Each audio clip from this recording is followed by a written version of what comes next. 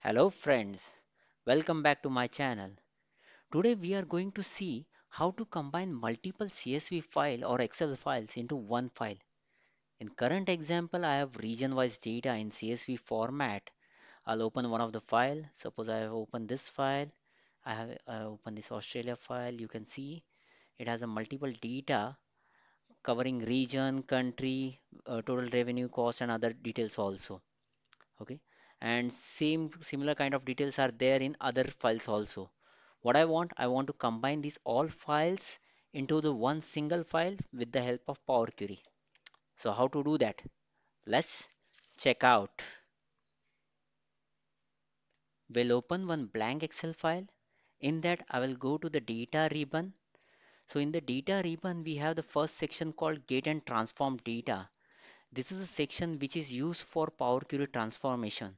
So in that we have first icon is called get data, through which we can get the data from various sources like Excel, TXT, or from various databases. In the current example, I want to combine the data from CSV files which are sitting in the multiple CSV file which is sitting in one of the folder. So I'll click on from folder. It will ask me for a path of the folder path. So what I will do, I will go to this file where I have the CSV files. I'll copy this path. I'll put that in my folder path, then click OK. Once I click OK, it will go on for some seconds and then it will open one more window and it will show me that I can directly click on either combine if I want to combine all the files and don't want to perform any transform steps. But in the current example, I want to perform some transform steps. So I'll click on transform data.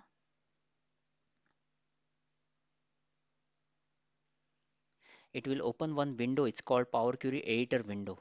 So it has some ribbons, same like what we can see in Excel, but little different, through which we can perform the transformation steps. On the right side, you can see query settings, and it has first as a query name, so it is region wise. I don't want to change it, or if you want to change it, you can change here. Last is called applied steps. So any steps are applied in the Power Query will reflect in the applied steps. On the left side, you can see the queries. So all queries in this file will reflect here. Now in the current data, we can see all five CSV files are reflecting here, and I want to combine those all files. So in the first icon, I'll just collapse this. In the first icon, I can see the two down arrow icon is there.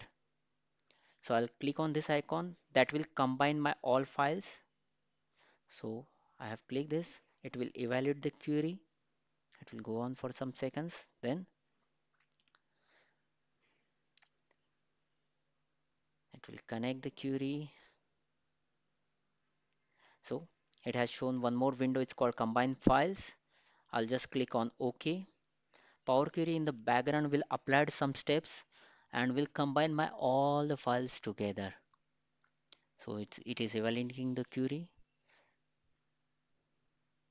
Now you can see in the queries panel, it has applied various steps. It has created sample file on in the region wise data. It has combined my all the data together. So data has loaded here.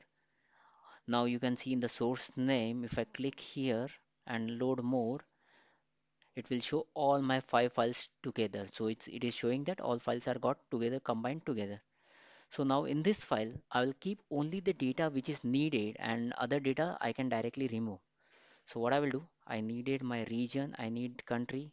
I want to see item also, which I have sold. I need the channel. I'm selecting all these columns by holding down the control key. I'll go to the right side. I'll hold down the control key, then click on revenue. Again, with the help of control key, cost. Then I'll click on profit.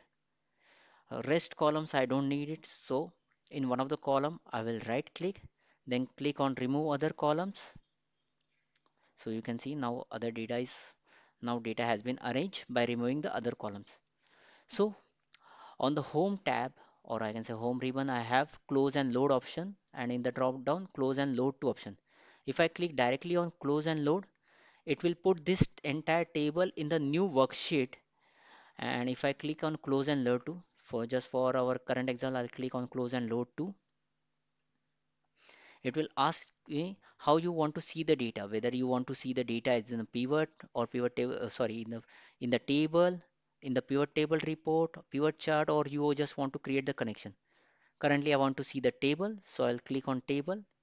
Then I will click on existing worksheet because I need this data in existing worksheet. I will select the cell A1, click OK. So it will put that the combined data together in one table. So you can see in the right hand side, the all data has got combined and it has loaded 5898 rows.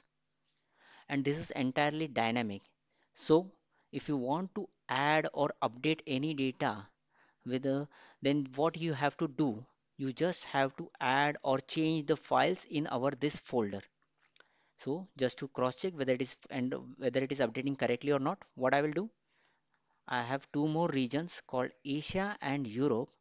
I'll select those two regions. I will drag those to my folder, region wise folder. So Asia and Europe is there. I'll go to my Excel file. In this Excel file, I just need to refresh the data to see my Asia and Europe region as well. So to refresh the query, there are three options.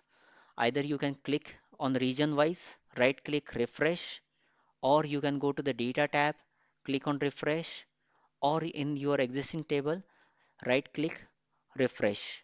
So I'll do right click refresh. Before I click on refresh, just keep eye on this count number on region wise. So if I click on refresh, you can now see that it has loaded the 10,000 rows. And now in the region column, you can see Asia and Europe data has also came together. I hope you like this video. Thank you all. See you in next video.